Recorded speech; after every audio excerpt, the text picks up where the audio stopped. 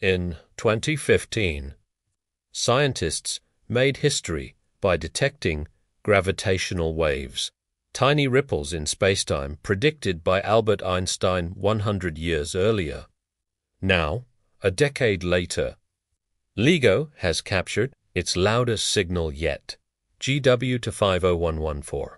This event came from the merger of two black holes, each about 32 times the mass of our Sun. When they collided, they released a gravitational wave so strong it was like a cosmic whisper turning into a shout. What makes GW to 50114 extraordinary is that it allowed scientists to test some of the boldest predictions of Einstein, Stephen Hawking, and Roy Kerr. First, Hawking's area theorem was confirmed. The surface area of a black hole's event horizon can only grow after a merger, never shrink. In this case, to black holes with a combined horizon the size of the UK merged into a single black hole with an event horizon the size of Sweden.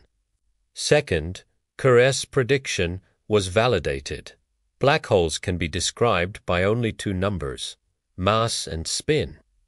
By analyzing the ring-down phase, the dying vibrations of the new black hole, LIGO detected two distinct tones, exactly as Kerr's theory predicted.